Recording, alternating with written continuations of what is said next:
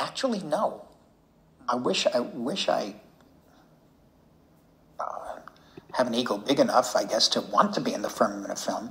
And I don't know. Even if I say no, it's like you really are begging, pushing it. You're looking for a compliment. But the reality is, I know so much about, or I should say, I've experienced so much cinema, and it's meant so much to me. It's been such a really, really strong connection to my whole life.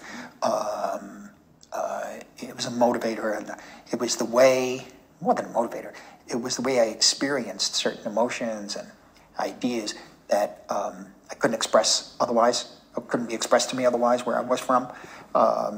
And for many different reasons, I wound up making movies. But there's no way I can ever compare a movie of mine to the films that formed me. There's just no way. There's no way you could say it's like Kazan or it's like Memoir or like you can't say it's people say you're a master at times. Well, maybe because you get old enough, you kind of think you know what you're doing. But I don't mean to be, believe me, not falsely immodest. It's just that the beauty of it is that you never really know. And part of the fun of it and the fear of it, the anxiety of it, is finding out as you go along. That doesn't mean you don't know what you're doing when you get there. Mm-hmm. I really am very,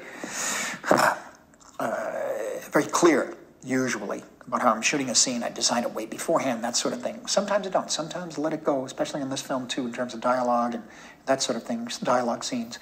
Because I knew that ultimately the faces, the characters would carry it. Mm-hmm. If we get the dialogue right, we get their energy right, But the thing about it is that I don't know where the hell I stand.